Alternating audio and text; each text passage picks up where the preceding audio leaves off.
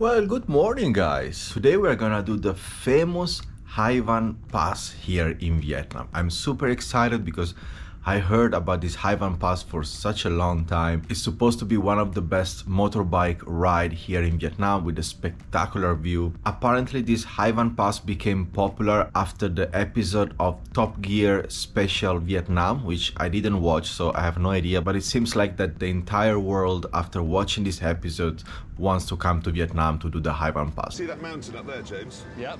We're going up there. Right. I'll wait for you at the top. One of the best coast roads in the world.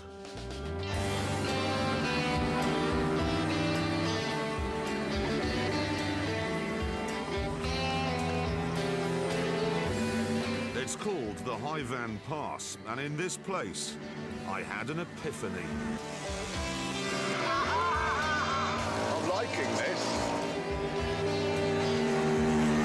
So we're gonna do it today. We're gonna leave Da Nang, where I am right now, and we're gonna make it to Hue through the Hai Van Pass. It's a beautiful sunny weather, so everything seems to be right. And along the journey, I also want to share with you what I learned about riding in Vietnam. Because I ride my motorcycle from Ho Chi Minh, Saigon, in the south of Vietnam, all the way up to Da Nang, where I am right now. And I have observed and learned many things about the driving style here in Vietnam, which is very different from Thailand. And of course, it's very, very different from the West. So I want to share some points with you because I think it's going to be helpful if you're planning to come to Vietnam. So sit back, relax, and enjoy this video.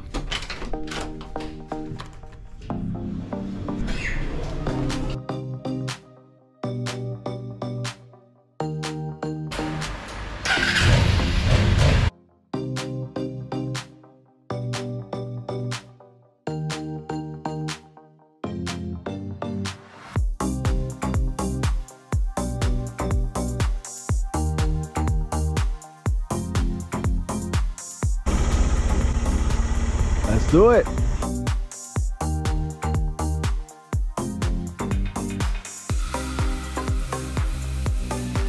Guys, look at this. Wow.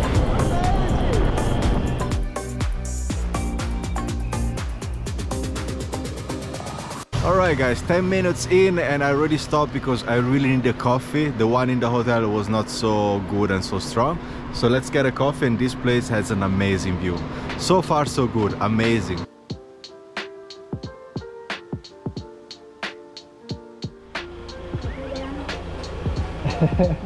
Beautiful. 80.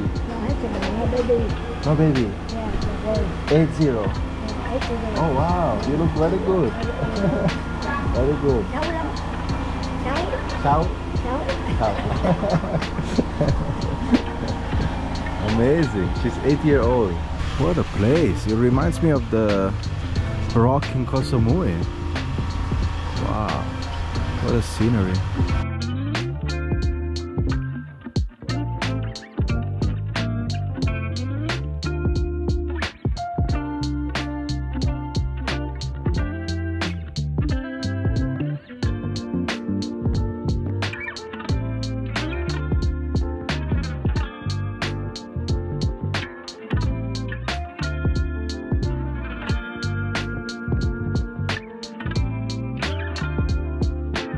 So let's begin by sharing the first observation about driving in Vietnam. The first interesting thing is that everybody wears a helmet in Vietnam. Compared to Thailand, where some people, especially in the countryside, they don't really wear it. Here, everywhere in Vietnam, they always wear a helmet, which is great. Another thing is that these guys,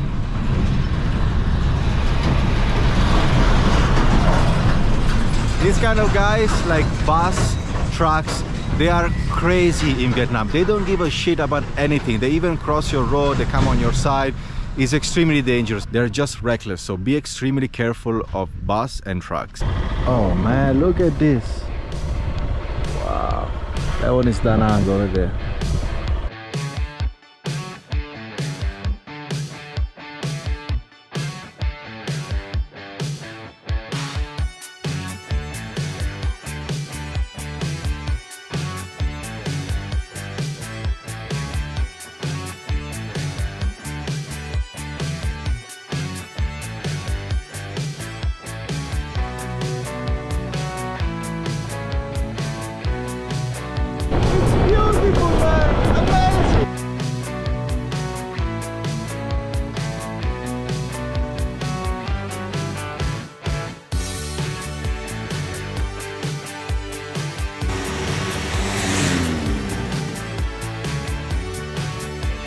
Alright guys, the Ivan Pass is actually over. I thought it was longer, but in maybe like 20 or 30 minutes it's already finished.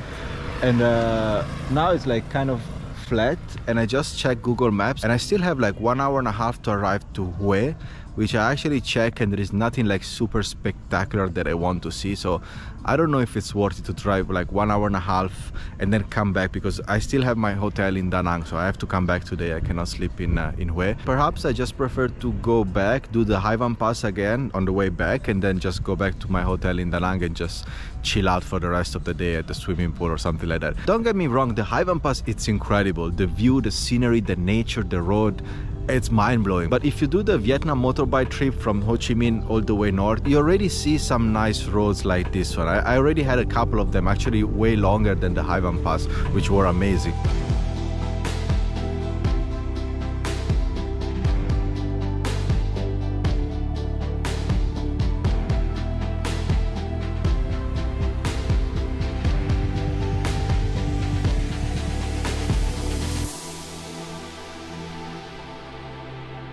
I mean, I don't really want to give a bad opinion of the Ivan Pass. I was just expecting something a little bit more, or at least I was just expecting like a longer road, to be honest. So yeah, I don't know what to do. All right, here we are again. Let's go back. Let's do it on the way back.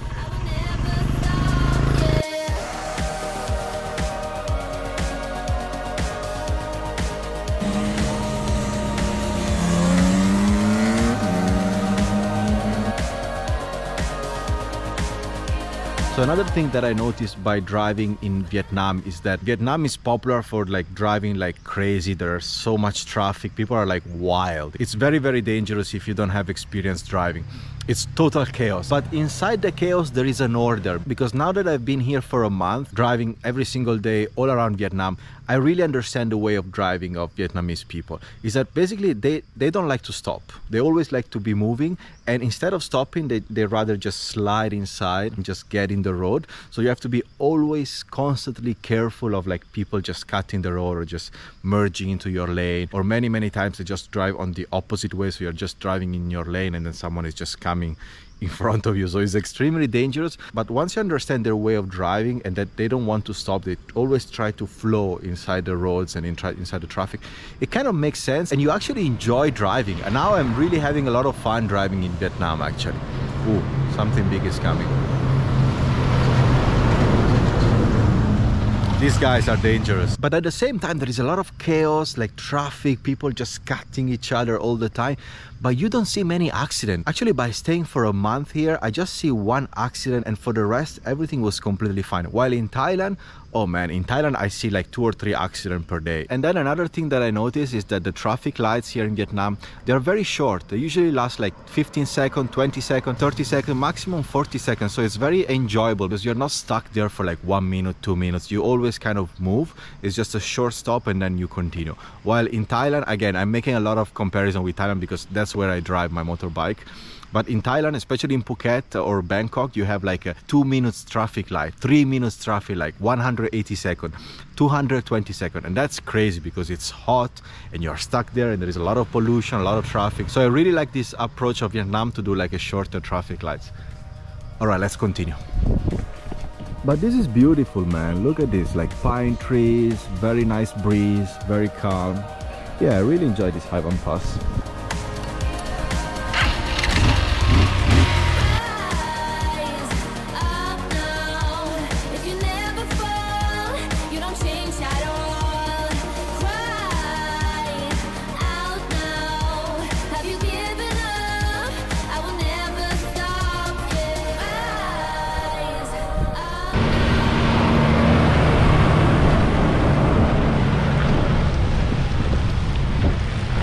Out of the entire Ivan Pass, this is probably the best part.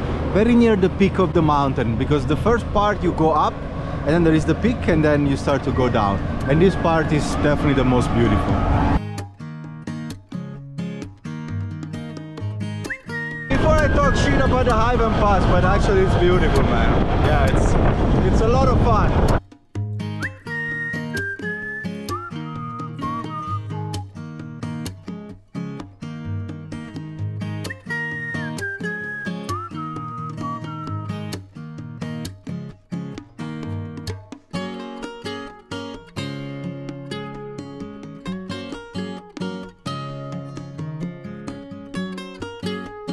Alright, so I'm back in the hotel. It's 12:19. I left at 9:15 in the morning, so basically in 3 hours I've done the Haivan Pass by stopping in many places, flying the drone 3 times, drinking coffee. So I definitely enjoyed the ride, and still 3 hours is nothing. To be honest, I thought it would take the entire day. But final conclusion, is it worth to do the Haivan Pass? I will say so. The view, it's beautiful, especially if you don't do a motorbike trip in Vietnam and that's the only trip with the motorbike that you do.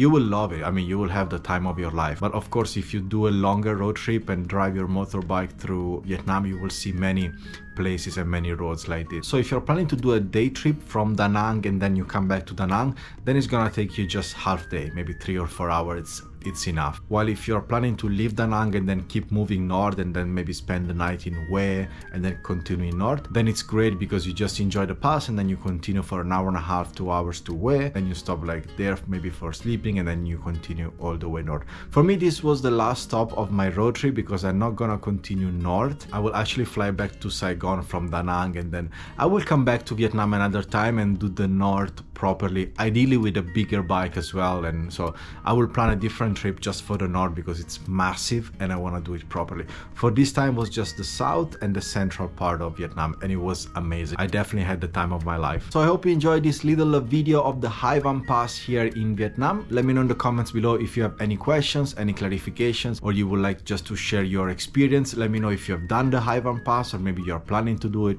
or maybe you just simply don't care. Alright, thank you so much for watching and I'll see you in the next video.